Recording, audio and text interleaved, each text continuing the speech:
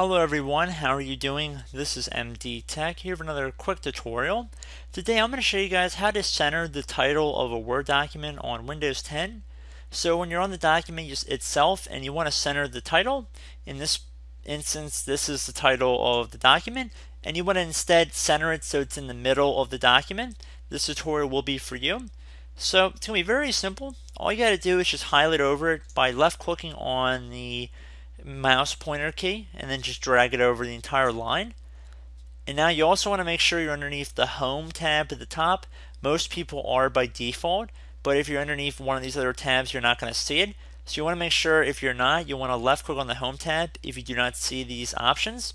So once you're underneath the Home tab, you want to left click on this button right above Paragraph, and if you hover over it, it should be the second one.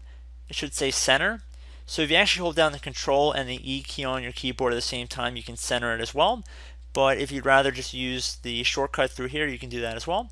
So I'm going to select this second icon, and it looks, even by just looking at it, you can tell it looks like it's centering the document. So just by clicking on that, it should center this title to the center of the page. Now if you ever wanted it to go back to the far left, you can either highlight over it again and then just select the left button here. This left button is the default one for the whole document. Generally, most people will have it aligned to the left, and then the center would be usually used for the title.